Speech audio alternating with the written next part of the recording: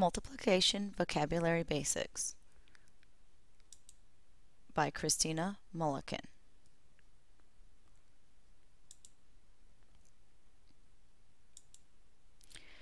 Today we're going to learn about multiplication. What is multiplication? Multiplication is a process of counting groups of objects.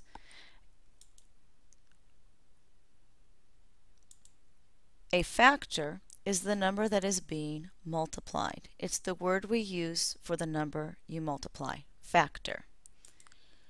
A product is the answer to a multiplication problem. When I multiply 3 times 6, I get 18. The product is the number in all. Here I have 3 rows with 6 circles in each row. The 3 is a factor, the 6 is a factor. They equal 18 red circles in all, and that is the product. An array is a set of objects or numbers arranged in order, often in rows and columns. Arrays help us visualize a multiplication problem.